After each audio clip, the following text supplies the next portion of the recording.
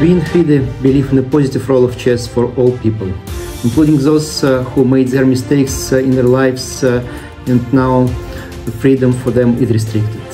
And we do believe that together we can improve lives of people all around the world, including those who are now in prisons but waiting for their freedom. Chess is not just a fun pastime, it's something that teaches life lessons.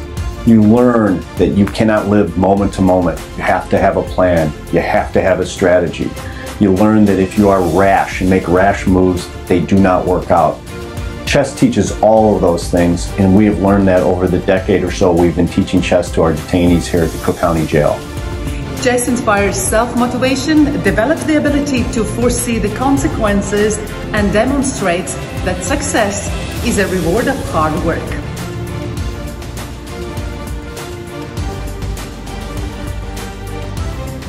Join our conference, learn more.